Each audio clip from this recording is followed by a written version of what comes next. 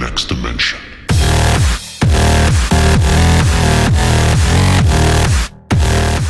Hello guys, undercoverdudes are from down with the latest news, episode 8, the December 14th patch. Now, if you've been a new subscriber or you just haven't seen the series, the latest news is pretty much a series where I go and just say my opinion on the latest patches, meaning the latest news. Really catchy, isn't it? So, I just say my opinion and pretty much does it hinder the game, does it help the game, etc, etc. Now, before I start, this episode will just have gameplay behind it. Now, this is because I can't buy every weapon due to money. I'm not going to spend like $100 to try every weapon, and it will just take too long to ask people to give gameplay to me, edit it, render and upload. So next patch, if you're one of the first people to get a weapon or try the new mode or try the new map and stuff like that, please send the 1 to 2 minute gameplay so I can just put it in, and of course thanks will be sent in the video and description so you can get your nice little shout out. Now the first one in this patch of December 14th is Operation Neptune update. Now what happened, Operation Neptune came last patch and was a really good map. I liked it myself. It was very symmetrical, so no one had a real advantage, but it was only one balcony. Like, balcony is a way you could go from one side of the map to the other, so that was pretty much congested, and the one on the floor was, no one really went there because it just took too long. So, the new stuff that's happening is that a new second catwalk has been added, and both catwalks now have additional cover, so you can just camp around there, shoot with sniper rifle and stuff like that. Now, the balcony railings, which is pretty much has been removed, they're all gone now. The reason is people used to just camp behind there, and because they're bulletproof, they were pretty much invincible. So they've been removed, so you can pretty much walk off the ledge and die, so you have to be careful on those now, but it's much better for the game. Now the entire first floor and side path have been removed, so that first floor, boom, has been gone. It's not existent anymore because no one was using it. So it's all on the catwalks now. Now, new game modes have been added: one-man army, spy hunt, and quarantine regen. Now, I think one-man army really good in this map because it's symmetrical. You know, it doesn't really matter where you go. It's just gonna be a really good mode to play on. So I think I'll play a bit of one-man army on Neptune, but you don't know. It depends how many rooms are open, stuff like that. Now Piazza, a clan war map that went to normal servers, been updated with several new game modes: Elimination, Elimination Parade, Capture the Flag, Spy Hunt, and Last Man Standing. So it's just going to add a whole new variety to mode and hopefully get that more on the servers instead of just Junk Flea and Death Room. Even though they're good maps, I just like to see a bit of variety, see a bit of Wave Rise, see a bit of Pump Jack, stuff like that. Now the Holiday Wolf has been re-released for Christmas, and now the permanent option has been released to the public for the first time.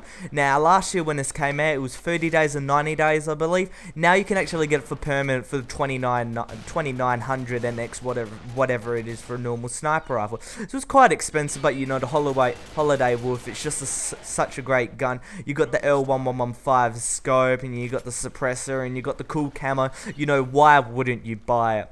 Now there's a new supply crate, Miss and Juliet, which has a new weapon, Raven's G36C. Now I've seen a couple of reviews on this gun. I haven't had my hands on it, but it looks unbelievably overpowered. It looks really good though. It's overpowered, but come on, who doesn't want to use an overpowered weapon? Now the camo looks awesome, the gun sounds awesome, the fire rate's awesome. The only thing that's a bit lacking is the damage. It's a thing that's about 2 down to the G36C, but the fire rate's like 10 more, so it completely comes it back. So it's an unbelievably good gun from what I've seen on YouTube. I haven't had a chance to check it out, but I'll make sure I might get a review in there if I do get my hands on it.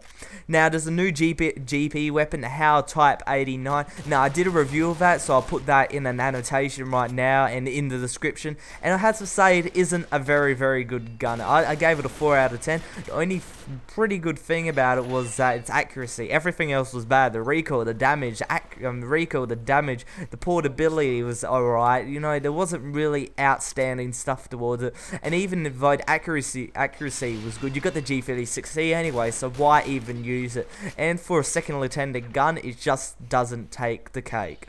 Now, there's a new forge weapon in the Gun Emporium, the Yuletide Persuader. I always get that wrong whenever I say it, but the Yuletide Persuader, and it requires a G36C, but not the G36LE, so I was a bit sad about that, because I wanted to take my G36LE, put my 20 replica pallets in there, boom, make this awesome gun. A really high damage, a 3-shot kill from a G36C, because that's what it requires to make it. A nice portability, a nice recoil. It's much lower than the G36C, and you just put 20 replica pallets, boom, you got this awesome gun, because I've used it in the game. Got a massive ultra spray, the reload's really fast, because you can put like extended mags to get like 50 bullets, only takes like 3 seconds to reload, so it's a great weapon. And if I do get the 20 replica pallets, which I don't have, I will make sure I forge and maybe do a review on it. Now, there's a couple of Mark II weapons out. There's the L85A1, you know, that one without the scope, not the NX version, but just the normal. Now, I haven't tested that out, obviously, because I don't have the weapon. But, you know, it's an L85A1. It's just got that burst mod on it. Should be average. Now, the MP5 mod, lots of people don't know the true potential of this weapon. It's a really good gun. The normal MP5 mod, it was a really good gun, because it had an MP5, but it had suppressor, which pretty much lowered the recoil even more. So you just go for headshots, boom, wherever you aim, you're gonna get that headshot because the recoil doesn't kick up. And you know, they got the ACOG scope in there as well. It's a really good gun. Now, this Mark II version, I haven't tested out myself, but I'm thinking this would be even better. More damage, less recoil, stuff like that. So if I get my hands on it, sure, I'm gonna buy it for permanent, because it seems really good. Now, there's a whole load of new customizable weapons, so you can add all in the Gun Emporium and stuff like that. The M1911 MEU, the SGG5 Camo, the L96A1 Ghillie, the M107 CQ Air Force, the Anaconda Black 8-inch, the G3, the M200 Ghillie, and the SG556 Camo. Now, I was a bit sad that the L96A1 Ghillie was customizable, but not the L96A1 Arctic Wolf, because that's what I have. And I pretty much just want to increase the damage, increase the not increase the recoil, what am I talking about? Increase the accuracy, increase the fire rate, stuff like that, and just make it a better weapon, because at the moment, the Arctic Wolf is pretty much outclassed by every other sniper rifle in long range and medium. In close range, it can hold its own, but other weapons in medium and long will just completely beat it. And also, we got the M107 SE Ghillie and the Desert Eagle Gold. I'm sure you all know that when you sign up for Combat Arms, you get a recruit package, and within that you get a SCAR-L, L96A1, G23, and a heavy vest for 7 days. Well, next in the thought to get more people playing the game and playing for longer hours and just staying up all night and stuff, they'll chuck in some EXP and GP passes. I'm not 100% on what the passes are, like either 100% or 25%, if someone could post that in the comments, because I don't have a low rank account. I haven't just started one. I'm not going to make an account just for that reason, but I believe it would be, EXP would be about 200 of 200, 100%, like they gave us on the Santa attack one, and 225 for GP, but I'm not 100% about that, so please post in the comments. Now, there is a new sale for Christmas, a really big sale, and I'm really excited about this. I really don't get excited for sales because, you know, I have to put money into Combat Arms, and I don't like it because Combat Arms is not such a good game in relation to last year and the year before. That's when I put my money into it. Now I'm not so inclined to, just because the game's kind of going downhill. But this might actually make me put some money in the Combat Arms, which I vowed not to do many months ago. I'll play in other games, I'll play Combat Arms, but I'm not going to put money into it. I think this sale might change me. Now, take 25% off the following permanent NX weapons. Now, this is stage 1 of the sale. Anaconda Gold, CZ805, Jackhammer, M1866, MG21E Steel, MG42 Steel, NZP-1, to T2, the TRG41, XK8 Tactical, XMA, and the WA2000. They are all permanent, they're all coming back, and you take 25% off them. Now, you're thinking, now that's going to be a really good idea, because you're thinking a permanent sniper rifle's $30, so you divide that by 4, what's say, I can't even think of my fee, but it's something like $7, $7.14, $21.28, you know, it's about $7 to $8 each. So when you take that off, it's actually a really good price. It's less than the assault rifle. You know, if you need that first gun, boom, there it is. Now, there's a buy one, get one free.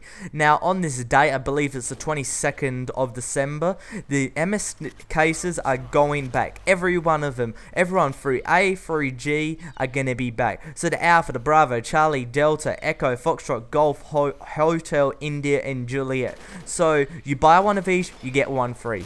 Fantastic. If you're going to just try to get a permanent in there, or you just want to stock up on weapons, boom, there you go. And you're guaranteed to get at least a 7-day weapon. So if you don't get the one you like, you can just sell back that 7-day weapon and get a good amount of GP. I think it's like 5,000 or something like that. Now, weapons obtained from mist cases are not guaranteed to be the ones you own. That is very much a question that everyone's been bugging. Is the weapon I get from the mist end going to be the same as I've already got? If I've got a permanent L96A1, can I get a permanent L96A1 from these cases? That is true. That is completely true. If you get a permanent weapon from the cases and you already have it, the next one's going to do nothing for you, because you know you're going to just sell it back, and you know they've got their money, you've got your item even though you've got it, so you just got to stick with it and you can sell it back and stuff. Now, the clicker cases have been updated. So, throughout the whole year of 2011, all the new weapons and all the new gear have been stuffed into the clicker case. So, that's one thing. If you're going to buy something, make sure you buy the clicker cases. I'm not going to buy the MSN cases. I'm going to buy the clicker cases. So, I know I'm going to get something decent there. You get 5 items, and each one of them is like 7 days or 30 days and 90 days and permanent. The all good stuff in the clicker case. The MS cases are just not that good. You know, you can take a gamble. Yes, you get 7-day weapons, but you never know what you're gonna get. You can get a pistol, you can get a knife, you can get absolute rubbish. So now the next one, take 25% off 90-day GP weapons. So for a person that doesn't buy an X like me, these sales will be very, very good for you. Take 25% off 90-day GP weapons. So that's a TRG-21, Galil Ace, MG42, and more. So there's going to be other weapons that they haven't released at the moment. So they're just going to hold it back until the sale. So it's hopefully going to be like 10 or 20 weapons. You can just go and stock it up for like years on end. And also 25% off the supply case MSG, so you know that one where you get absolute rubbish on, boom, you've got that 25% off, so you want to waste your money on that, go for it.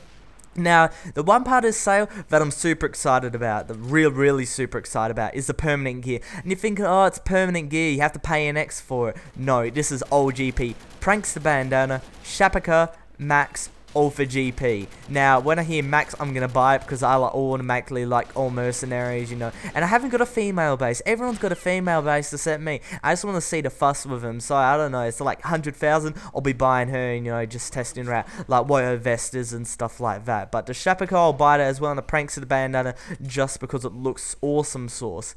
Now, Nexon thought that'd be cool to release another weapon 4 days after the new patch. No, they weren't going to put it in this patch. They're going to put it in the next patch to make more money, which is smart of them. They are a company. Come on. If you're going to make money, you try to do whatever you can. So, the new weapon is a VB Perorati. I can't even say its name. LPO2. So, we're just going to call it LPO2 for now, just because it's so easy to say, and I don't want to say its whole name over and over again.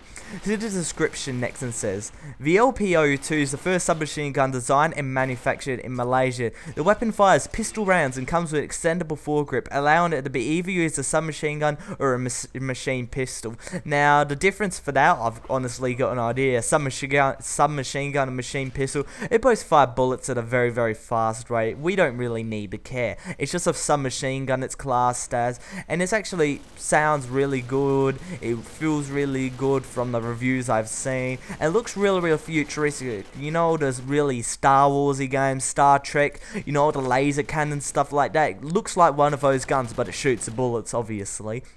But it looks really awesome, and if I had money, I would buy it, but I don't because I don't want to waste it on combat arms.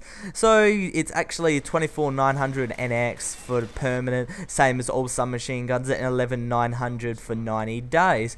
So, very much that was the whole patch. That was the 16th, the 14th patch, and including that little sale on the end. So, I hope you guys enjoying this video. If you want to see more latest news, just go put it in the comments, and I'll just see what I can do. But other than that, it's undercoverdudes, and Down Under, out.